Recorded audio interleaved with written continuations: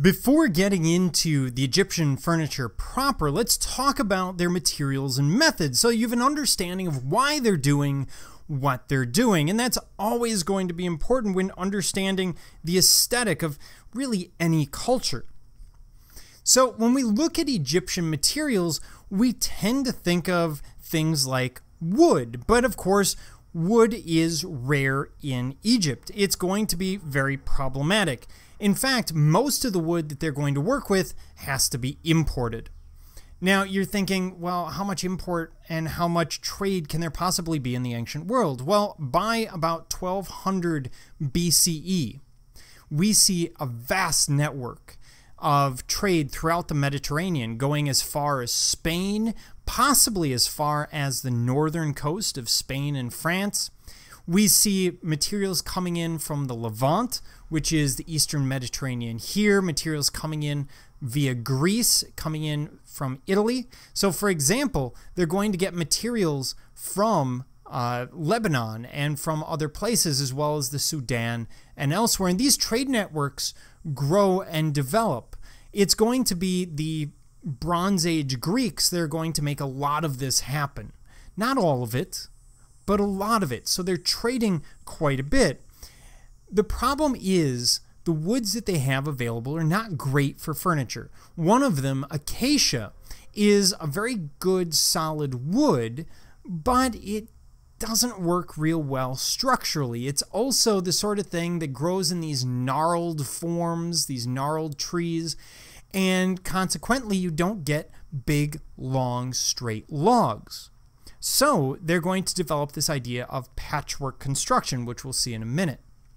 They also have palm trees, but oftentimes these palm trees, even though they're nice and straight, aren't really good for furniture. As you can see from this one that's been cut on the right, we see heartwood that's already split. We see a bulk of it is just leaf material. There's not much you can do with it.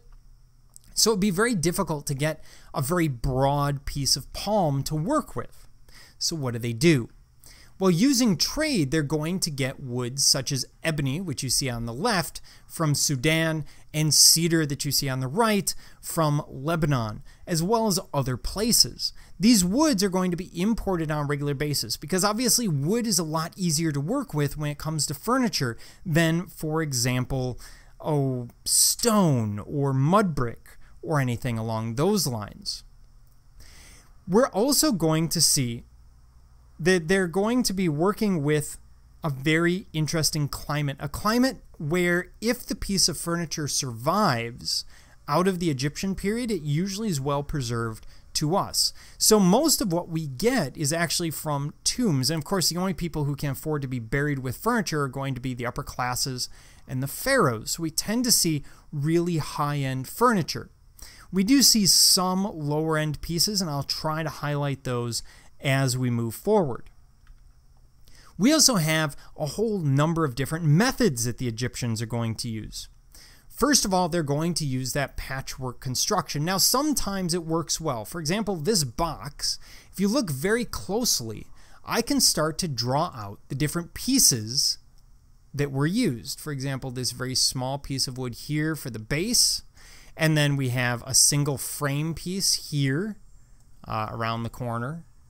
This piece in the middle, this is probably a small panel that moves across, maybe made up of multiple pieces.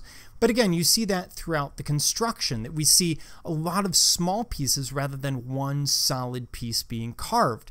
That's because they can't get large pieces of wood. They would be very expensive. They're going to be imported, so we don't see it that often. And if you see it in construction, you know it's a high-end piece in ancient Egypt.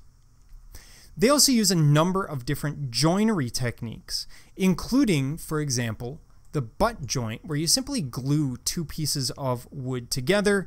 We see flat tongues and dowel joints, something along those lines. We will see the use of pegs. We will see scarf joints, where two ends of wood are put together. We will see tongue and groove. Dowels are regularly used. So they're using a lot of different methods, not all of these methods, because some of these will be developed later on.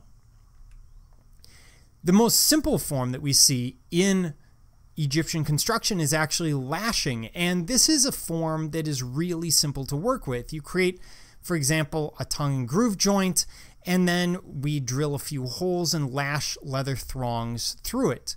This is how everyone from the Inuit building their kayaks to some modern day furniture is put together. It's very, very simple. And you use it when metal is going to be scarce or just very, very expensive. For them, especially when you're in the Old Kingdom, this is the Bronze Age. This is before iron is commonly available, and bronze and copper nails don't hold very well. So it's easier to use either glues or some form of lashing.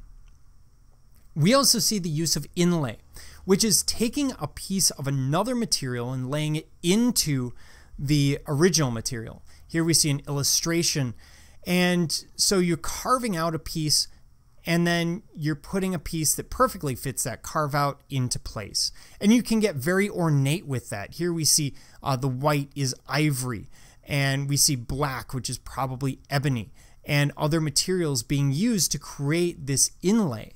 You don't use this for common functional materials or common functional pieces. You would, however, use it for the upper class, religious pieces, or the pharaoh. They also will upholster pieces. I understand this is not Egyptian, this is the closest I could get. Obviously, we don't have a lot of Egyptian upholstery. Upholstery is nothing more than filling some piece of fabric with something soft and sitting on it. So they're going to use those techniques. But again, upholstery is something that you're going to see most commonly in the upper classes, not something that you're going to see amongst the poor. Amongst the poor, the seating would have been highly limited. It would have been very low stools. Tables would have existed, but only for very utilitarian purposes. They're not sitting down around a dining room table. Frequently, they would sit or squat on the floor, as we see in so many Egyptian illustrations. Some of the furniture may have also been made of mud brick. Now, you're saying, why would you make a table or something out of mud brick? But they didn't. Imagine that I have a wall, for example, and I'm going to take that wall here, and here's my floor, and I need a bed. So I may use mud brick to simply build a platform on which to sleep, or a small bench or something along those lines. Of course, that furniture wouldn't have survived to this day. And we don't really consider it furniture in the modern world, but it really is, because it's going to serve those purposes. Now, the most common pieces that we tend to see are small tables and stools. We're going to see those in the upper classes as well as in the lower classes. And the stools tend to take on a very simple form. They're very utilitarian.